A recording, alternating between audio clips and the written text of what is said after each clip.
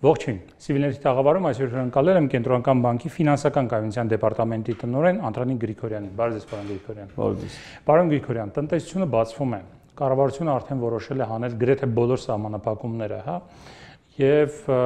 տնտեսության շատ կարևոր բաղկացուցիչ է ֆինանսական համակարգը։ Այ ինչ վիճակով է ֆինանսական համակարգը մտնում նոր շրջան, նոր փուլ, կարելի ասել, երբ տնտեսությունը բաց է եւ սկսելու է գործել։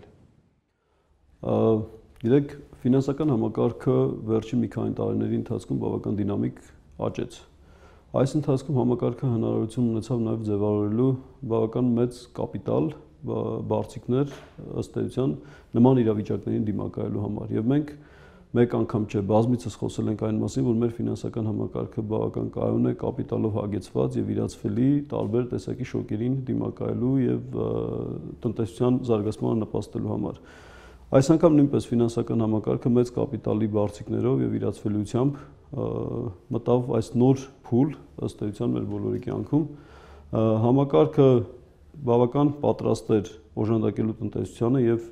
երևի թե առաջիններից էր հենց առանց որևէ միջամտության թե պետության եւ թե կենտրոնական բանկի կողմից միանգամից հայտարարեց պատրաստակամության մասին ընդառաջելու հաճախորդներին իրավաբանական անձանց, ֆիզիկական անձանց վարկային արձակուրդներ, այո, վարկային արձակուրդներ տրամադրելու հետ կապված։ Այսինքն ֆինանսական համակարգը բավական իրացվելի եւ կապիտալով հագեցված էր, մուտք գործեց այս դաշտ։ Շատ լավ։ Վարկային արձակուրդների մասով, որ ասվում է առանց որևէ միջամտության բանկերը գնացին այդ քայլին, հա։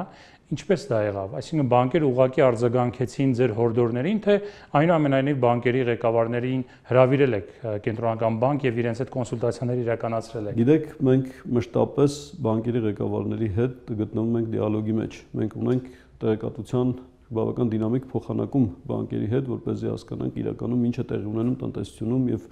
պոտենցիալ ինչ ռիսկեր կարող են ձևավորվել, ինչ զարգացումներ են սպասում եւ այլն, բայց ցանկանում եմ մի բան նշել, որ բանկերն իրականում տնտեսությանը ոչ թե խոչընդոտող, այլ տնտեսությանը նպաստող կառույցներ են եւ իրականում ֆինանսական միջնորդ լինելով հանդերձ ֆինանսական կազմակերպությունները երևի թե առաջիններից են, որ ստանում են ազդակներ տնտեսությունում սպասվող զարգացումների վերաբերյալ։ Եվ այստեղ բանկերը ոչ թե սպասելով որևէ մեկի միջամտության, այլ իրենք նախաձեռնեցին հենց առաջին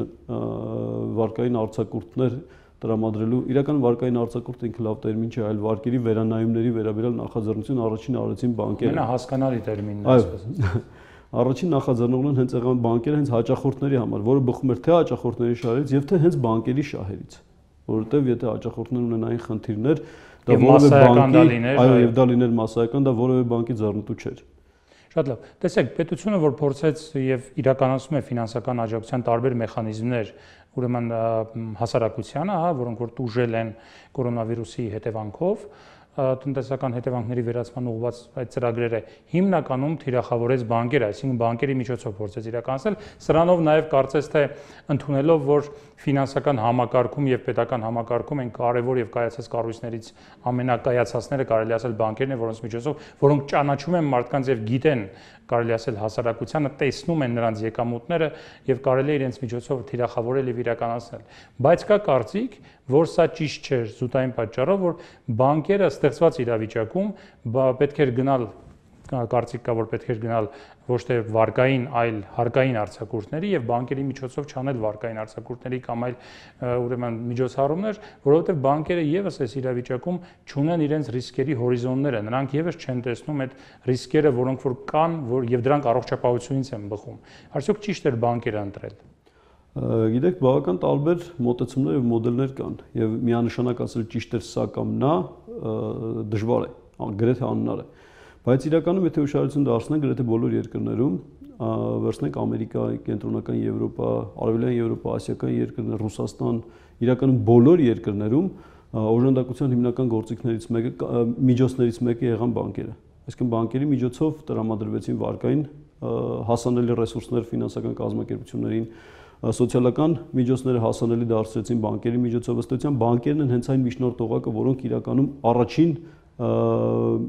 առաջին ձեռքից, այսպես ասենք, տեսնում են կազմակերպություններին, տեսնում են ռիսկերը կազմակերպությունների եւ իրականում իրենց հաճախորդներին որևէ մեկը չի կարող պատկերացնել կամ գնահատել այնպես, ինչպես բանկերը կարող են անել։ Եվ հենց դա էր պատճառը, որ մենք փորձեցինք, իրականում կառավարությունը փորձեց բանկերի միջոցով հասանելի դարձնել օժանդակության ռեսուրսները, օժանդակության միջոցները, որովհետեւ այս բանկերը կարող էին տեղում գնահատել եւ հասկանալ հաճախորդի իրական վիճակը։ Բանկային համակարգը, արդյոք ունեք հաշվարկներ, որքան է տուժել ֆինանսական համակարգի հենց այս մասը, բանկային համակարգը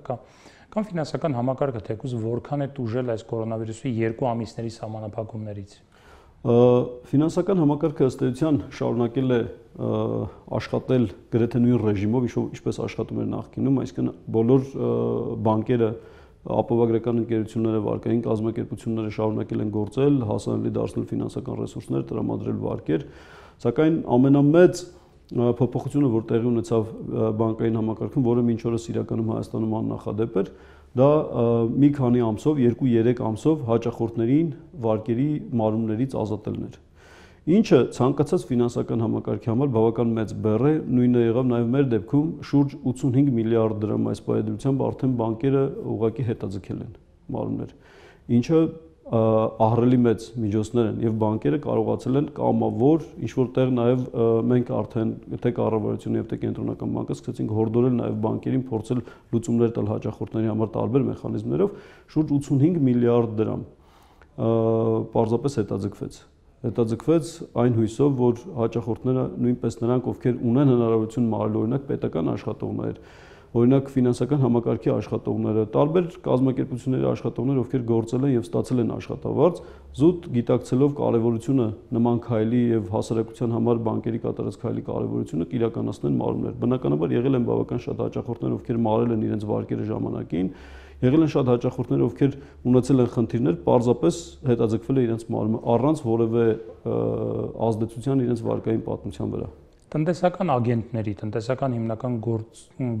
գործոն հանդիսացող տնտեսական օբյեկտների եւ սուբյեկտների հետ բանկերի կամ կենտրոնական բանկի նաեւ աշխատանք հետ առումով ինչպես է գնահատում, արդյոք ինֆորմացիան ճիշտ էր փոխանակվում միմյանց միջև, արդյոք այդ ինֆորմացիան շատ օպերատիվ էր փոխանակվում, որովհետեւ լինում էին երբեմն դեպքեր, որ նաեւ տնտեսական ագենտներն էին ասում, որ իրենք չունեն համապատասխան ինֆորմացիա կամ չեն ստանում կամ ուշ է հասնում այդ ինֆորմացիան։ Այս ինֆորմացիայի փոխանակում ես հասկանում եմ, որ այդ իրավիճակում ինքը շատ արագ էր փոփոխվում ամեն ինչը, կարող է մի բան ասել 1 ժամ հետո դա հնարավոր եւ էլ պետք չգար, բայց ինչպես էր դա կատարվում։ Մենք ամենօրյա կապի մեջ էինք բանկերի հետ։ Սկզբնական փուլում մենք օրվա ընթացքում կարող է մի քանի անգամ բանկերի ղեկավարների հետ ունենայինք տեսազանգ։ Իսկ այս պայն մենք ամենօրյա տեսազանգ ունենք բանկերի գործադիր տնօրենների հետ, բանկերի ղեկավարների հետ, որտեղ անմիջական տեղեկատվության փոխանակում ենք իրականացնում երկկողմանի։ Թե ծրագրերի փոփոխությունների, ծրագրերի հետ կապված խնդիրների մասով եւ թե բանկերում ծագած խնդիրների եւ անհրաժեշտություն առաջացնող փոփոխությունների մասին։ Այսինքն դա պարտադիր ամենօրյա կերպով իրականացվում է։ Այն փոփոխությունները, որոնք մենք կամ այն տեղեկատվությունը, որ մենք փոխանցում ենք բանկերին, բնականաբար դրանք արդեն փոխանցում են հաճախորդներին եւ բանկերի անմիջական հսկողության տակ են։ Բնականաբար պետք է ընդունենք, որ տեղեկատվության փոխանակման համար միշտ անհրաժեշտ է որոշակի ժամանակ, որովհետև պատկերացրեք մենք ունենք շուրջ 550-600 մասնաճյուղ վարկային կազմակերպություններ, բանկեր բոլորը եթե հաշվի առնենք 600-ից ավել մասնաճյուղ ամբողջ երկրով մեկ այդ տեղեկատվության հասանելի դարձնելը, օժանդակության գործիքների կիրարկման կարգի հասանելի դարձնելը հաճախորդներին, որպեսզի կարողանան ճիշտ բացատրել, ճիշտ ներկայացնել, աշխատակիցներին համապատասխան տրեյնինգներ իրականացնելը, որպեսզի նույնպես կարողանան ճիշտ պայմաններում։ Այս նման պայմաններում, երբ որ բանկերում անգամ հաճախորդ աշխատակիցների մի մասը գտնվում է հեռակա աշխատանքային ռեժիմում, հաշվի առնելով ընդհանուր իրավիճակը, դա այդքան հեշտ չէ։ Փորձում ենք ամեն դեպքում իրականացնել ծրագրերն այնպես, որ տեղեկատվությունը հասնի վերջին օղակին գոնե մեկ օրվա ընթացքում ոչ ավել։ Պարոն Գրիգորյան, այս ընթացքում մենք չունեցանք երբ որոշ տնտեսագետներ գուժում էին, որ կարող է լինել 2014 թվականի սցենարը, երբ որ տեղի ունեցավ հստակ փոխարժեքի շատ կտրուկ տատանումներ եւ դրա վրա որոշակի նաեւ սպեկուլյացիոն ֆինանսական հոսքեր տեղի ունեցան, որը կարգավորվեց իհարկե, բայց որոշ ժամանակ հետո։ Ինչու այս ընթացքում մենք դա չունեցանք։ Գիտեք, պատճառները շատ տարբեր կարող են այստեղ լինել, ամենավատ ու լավ է որ չունեցանք, բայց ինչու չունեցանք։ Իրականում Ենթադրում եմ մենք մեր նախկին մի քանի ճգնաժամերի 2009-14 թվականներին ինչ-որ տեղի ունեցավ, արդեն որոշակի դաս էին մեր բոլորի համար, որ պետք չէ տրվել սպեկուլյատիվ տարբեր գործոնների պահի տակ ազդեցությանը, պետք չէ տրվել տարբեր չգնահատված, չկշռադատված հայտարարություններին, այլ պետք է պարզապես ճիշտ ծանրակշիռ քայլեր անել։ Ես կարծում եմ այս անգամ մենք շատ կարճ ժամանակահատվածով տեսանք որոշակի տատանում փոխարժեքի հետ կապված, երբ որ սպասումներ էին որոշ ձևավորվել, բայց շատ կարճ ժամանակահատվածում մենք տեսանք նաև ինչպես փոխարժեքը հետ վերադարձավ այն բնականոն մակարդակին, որը բոլորս սպասում էինք պետք է տեղի ինտերվենցիա արել եք։ Շուկան։ Մենք ինտերվենցիա անում ենք միայն ծայրահեղ դեպքում։ Այս անգամ եղել է նման դեպք, տեսակ հայտարարություն էլ եղավ միայն ծայրահեղ դեպքում։ Չէ, եղավ հայտարարություն, որ արդեն հետ եք կլանում, բայց չեղավ հայտարարություն, թե ինչքան եք արել։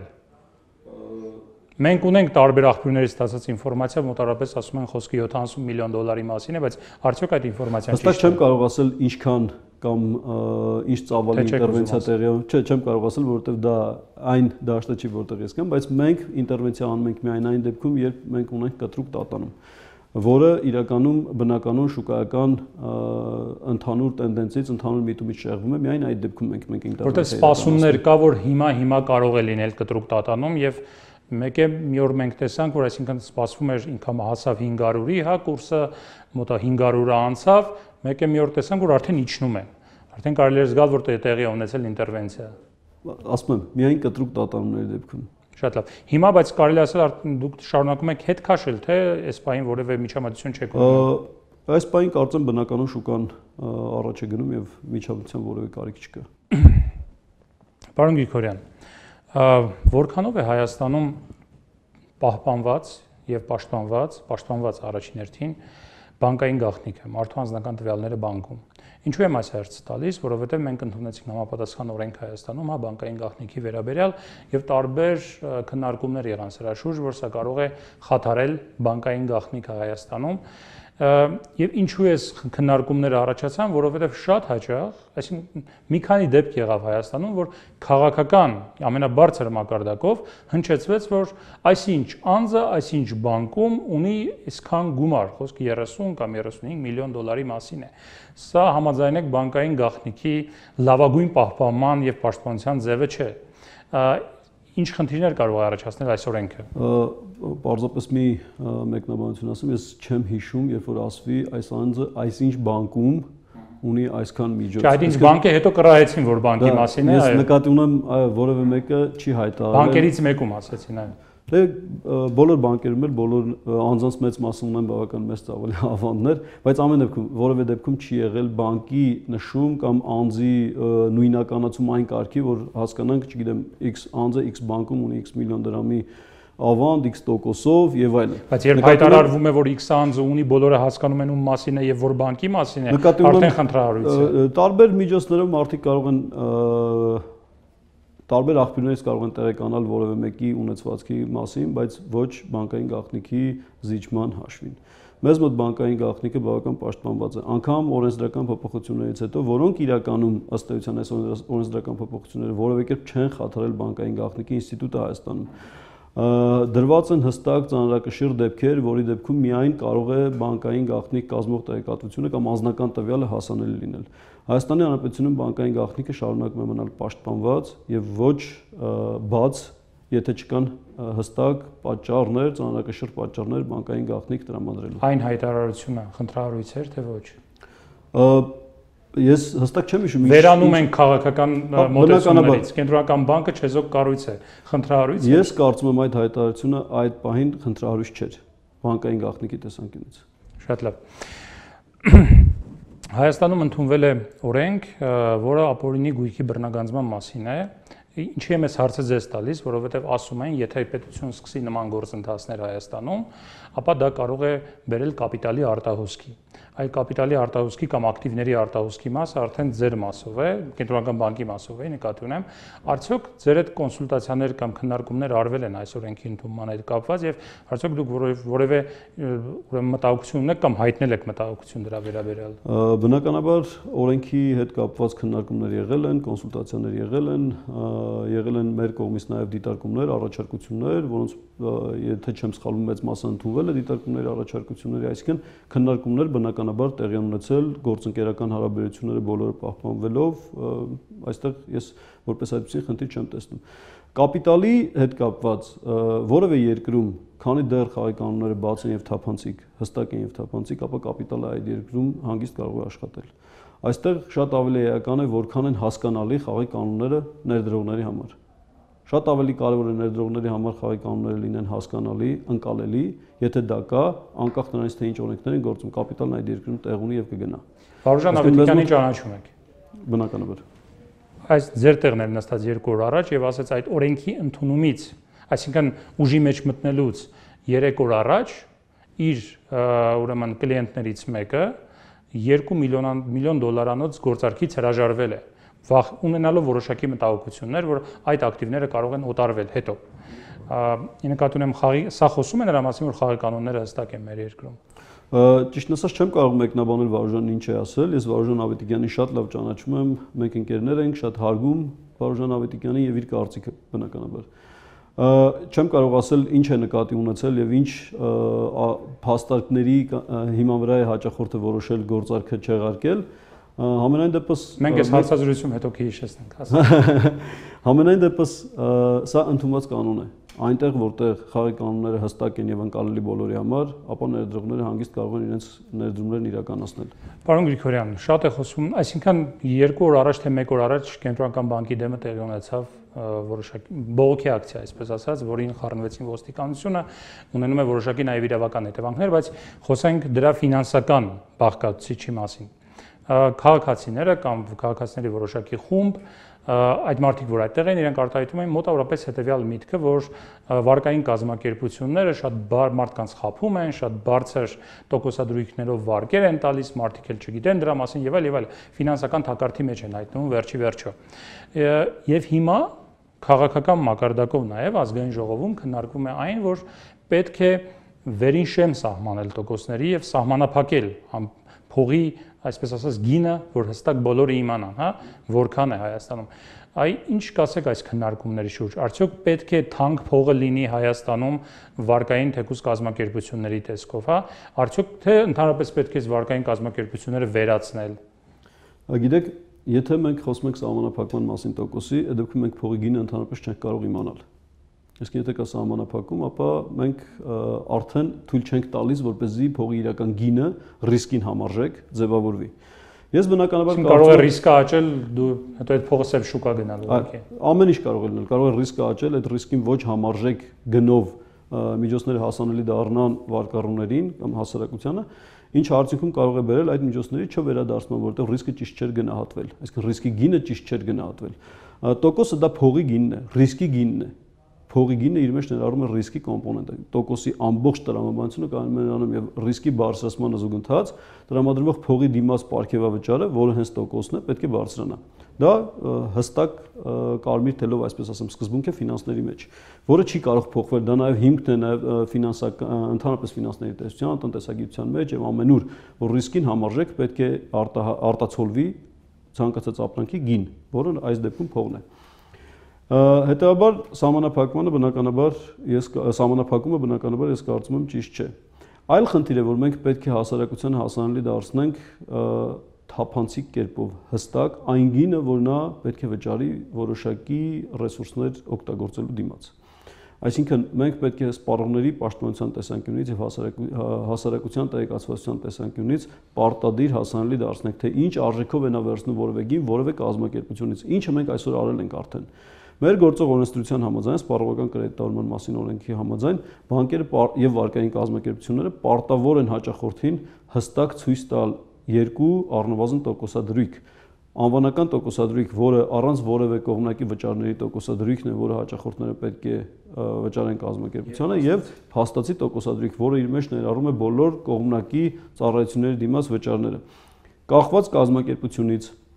կախված հաճախորդի ռիսկ հավեսով չեն ցույց տալիս, ավելի շատ անվանականի մասին չեն կարող ցույց չտալ պարզապես։ Չէ, նկատի ունեմ դրա մասին այդքան ավելի բարձր չեն արտահայտվում, այլ ավելի շատ խոսում են։ Դա այլ խնդիր է։ Բայց առնվազն պայմանագրի վրա առաջին էջում տեսանելի վայրում պարտավոր են ֆինանսական կազմակերպությունները դա անել եւ ցույց տալ հաճախորդին։ Այն կազմակերպությունները, որոնք դա չեն անի, նրանք կպատժվեն։ Եվ մենք պատրաստ ենք ցանկացած դեպքում կարող են մեզ դիմել, եթե կարելի է վերջացնեմ հարցի պատասխանը։ Ցանկացած դեպքում, եթե կա ֆինանսական կազմակերպություն, որը դա ցույց չի տալի, կարող են մեզ դիմել։ Այսինքն հաճախորդը, երբ որ վերցնում է վարկը, նա արդեն գիտի ինչ է վերցրել։ Բնականաբար կան հաճախորդներ, ովքեր ունեն թափանցիկ եկամուտներ, հստակ եկամուտներ, այդ հաճախորդների համար բնականաբար այդ պարգևավճար, այսինքն տոկոսը շատ ավելի ցածր է։ Կան հաճախորդներ, ովքեր չունեն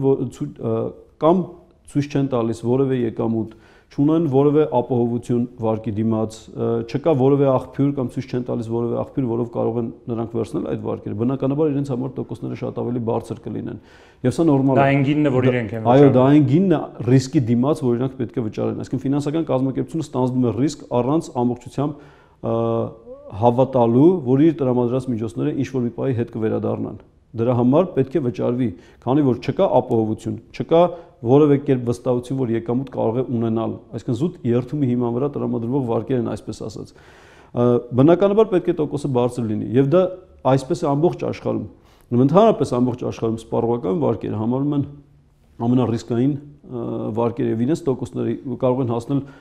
օրինակ նույն Ամերիկայում, Ռուսաստանում, շատ տարբեր երկրներում կարող են հասնել 300%-ի, 400, 500%-ի։ Ամերիկայում էլ։ Բնականաբար Ամերիկայում կան նահանգներ, ովքեր փորձել են կարգավորել, իրենց մոտ խնդիրներ առաջացել։ Կան երկրներ, նույն Անգլիան, Ամերիկայում որոշակի նահանգներում փորձեցին կարգավորել տոկոսադրույքները, այսինքն սահմանափակել տոկոսադրույքը առաստեղ սահմանելով, վարկային միջնորդությունը նվազեց միանգամից։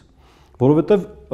ֆինանսավորող կազմակերպություններն հասկանում են այս դեպքում, որ իրենք չեն կարող ռիսկը հստակ գնահատել։ Իսկ եթե չի կարող ռիսկը հստակ գնահատել, այդ դեպքում այդ բիզնեսից դուրս են գալիս։ Իսկ ինչ է նշանակում, շատ ավելի մեծ խնդիր կա այստեղ։ Ինչ է նշանակում այդ բիզնեսից դուրս գալ։ Նշանակում է դադարեցնել նման ռեսուրսների հասանելիությունը հասարակությանը։ Այսինքն այս դեպքում կազմակերպություններն ապահովում են ոչ միայն ֆինանսական միջնորդության աճ, որի մասին բոլորս խոսում ենք եւ համարում ենք դրական ցուցանիշ մեր դեպքում, այլ նաև ապահովում են ֆինանսների հասանելիություն հասարակությանը, զերծ պահելով հասարակությանը ոչ թափանցիկ ֆինանսներից օգտվելուց։ Շատ լավ։ Պարոն Գրիգորյան, ինչու այնպես չանել, որպեսզի մարդիկ միանգամից իմանան տոկոս, այսինքն չլինի փաստացի եւ անվանական, հա, լինի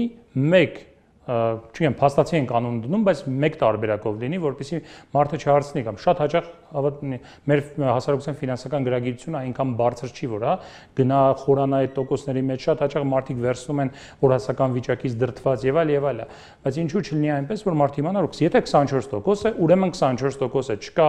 չգիտեմ, ծառայությունների դիմաց վճար, այլ հավելավճարներ եւ այլ, արդյոք քննարկում ես հարցը, որ մի տարբերակով, մի փաթեթով դա դիտարկվի։ Ըստ էության դա էլ է մոտեցում։ Բայց դա հաճախորդի համար կլինի թերի ինֆորմացիա։ Հաճախորդը իրականում չի պատկերացնի այս իր կողմից վճարվող տոկոսագումարի, այսպես ասած, որ մասն է իրականում հաշվարկվող եւ կուտակվող տոկոս եւ որ մասն է այլ ծառայությունների վճար։ Եվ շատ դեպքերում հնարավոր է հաճախորդի համար դա ունենա բավական մեծ նշանակություն։ Կախված օրինակ ժամկետից, եթե վերցնում ենք կարճաժամկետ վարկ, երկարաժամկետ վարկ, նույն վարկը, նույն պայմաններով, նույն տոկոսադրույքով, նույն կողմնակի վճարներով, ամեն ինչով կախված միայն ժամկետից կարող է փաստացի տոկոսադրույքը փոխվել։ Եվ եթե զուտ սա, այսպես ասեմ, ֆինանսների մեջ մաթեմատիկական հաշվարկի արդյունք է, եթե մենք փորձենք նույն պայմաններով հաշվարկ անենք, կտեսնենք կարճաժամկետ վարկի դեպքում շատ ավելի այլ է տոկոսադրույքը, քան երկարաժամկետի։ Ու կարճաժամկետի դեպքում բնականաբար ավելի բարձր է այս դեպքում թվում տոկոսադրույքը։ Ու հիմնական խնդիրը հենց կարճաժամկետ վարկերի մոտ է առաջանում։ Երբ որ մարդիկ վերցնելով 2 ամսով, 3 ամսով իրենց թվում է թե իրականում իրենք վճարեցին 45%, 50%, բայց փաստացի իրենք այդքան տոկոս չեն վճարում։ Իրենք վճարում են շատ ավելի փոքր տոկոս, ուղղակի տարեկանացված, որովհետև տոկոսադրույքը ենթադրում է տարեկանացված ցուցանիշ, տարեկանացված նրանց մոտ նման տպավորություն է ստեղծվում։ Եթե բացարձակ թվերով խոսենք, ապա մենք կտեսնենք, որ այստեղ շատ ավելի փոքր գումարների մասին։ Տեսեք, ենթադրենք ես վերցնում եմ բանկից գումար, եւ ես բանկում չեմ վճարում, ես վճարում եմ տերմինալի միջոցով, թելսելի միջոցով նույն, հա, բայց ինձանից էլի գանձում է սպասարկման գումար, ես բանկ չեմ գնում, ինձ չեն սպասարկում այնտեղ։ Մի անգամ գանձեցին վերցնելուց գումարը հասկացանք, բայց ընթացքում ինձանից շարունակում են գանձել։ Սա խնդրահարույց է իմ համար որպես կլիենտի, հա, որպես հաճախորդի։ Եկեք մյուս տեսանկյունից նայենք։ Թելսելը լրիվ այլ կազմակերպություն է, վճարաշվարկային կազմակերպություն, ով ձեզ մատուցում է հարմարավետության ծառայություն, որպեսզի դուք չգնաք բանկ, այլ ձեր տան դիմացի խանութից դուք վճարեք։ Թելսելը բնականաբար ունի աշխատակիցներ, իրականացնում է բավական մեծ ծախսեր, պահում է օֆիսներ, գրասենյակներ, համակարգիչներ, սերվերներ եւ այլն, ամեն դեպքում մասնագետներ, որոնք իրականացնում են ծախսեր։ Դրա համար ներդրում է իրականացնում առնվազն 100 միլիոն դրամի չափով, որը բնականաբար նորմատիվային կապիտալի պահանջն է վճարաշվարկային կազմակերպությունների դեպքում, որպեսզի դուք վստահ լինեք, որ ձեր վճարած վարկի գումարը կհասնի բանկին նշված ժամկետում, եւ դրա համար նա պահանջում է ծառայության վճար։ Իսկ դա սպասարկման վճար է Թելսելի կողմից, ոչ թե բանկի։ Դա այլ ծառայություն է, այլ կազմակերպության։ Սովորաբար բանկերը ունեն նաև on-line հարթակներ, հեռախոսների համար հատուկ հավելվածներ, որոնց միջոցով կարող եք իրականացնել ձեր գործառնությունները։ Այս դեպքում շատ ավելի փոքր են նման սպասարկման վճարները։ Այսինքն ես բանկի հավելվածների միջոցով եմ վճարում, ավելի քիչ եմ վճարում։ Շատ ավելի փոքր են, քան եթե դուք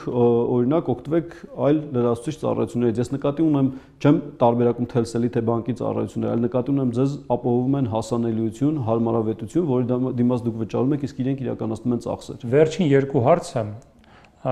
հարց համար առաջին, այսպես ասած, վերջին երկուսից։ Այս ընթացքում արդյոք հնարավոր եղավ կանխիկը կրճատել շրջանառության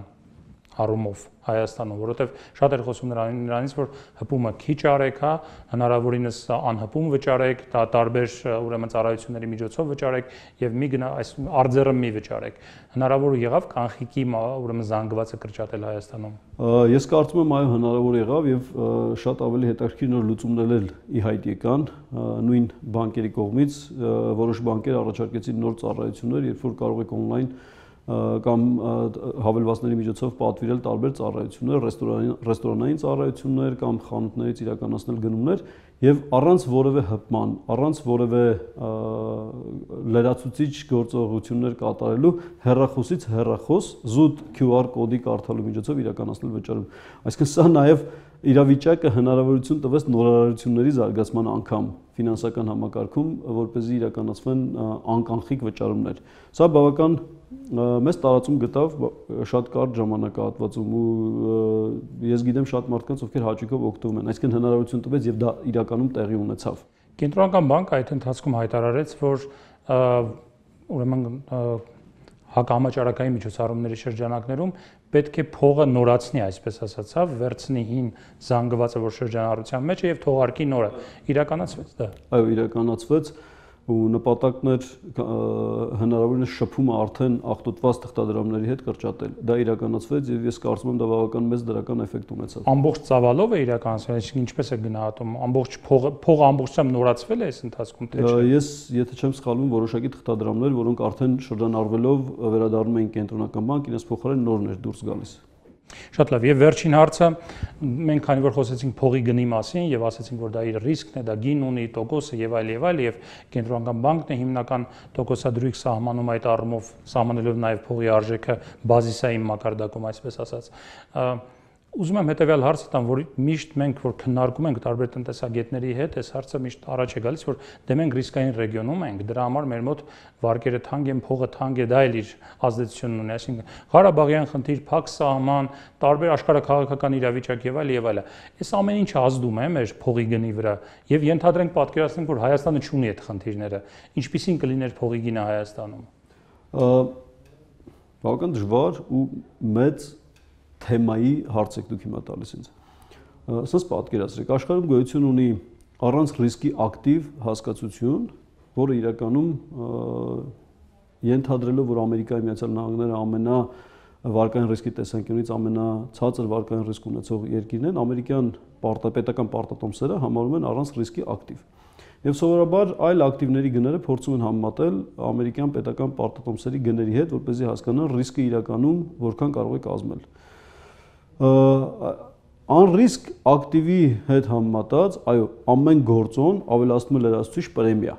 անրիսկ ակտիվի գնի վրա, այսպես ասեմ։ Այստեղ ավելանում է փոխարժեք, օրինակ դրամ թե դոլար,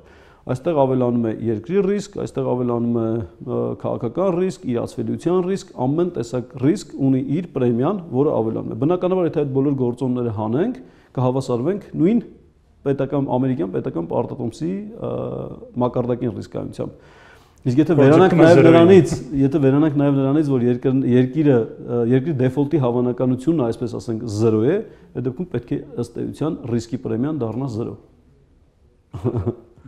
Շնորհակալ եմ պարոն Գրիգորյան հետաքրքիր զրույցի համար։ Ես եմ շնորհակալ։ Մենք զրուցեցինք Կենտրոնական բանկի ֆինանսական կայունության դեպարտամենտի տնօրեն Անդրանիկ Գրիգորյանի հետ։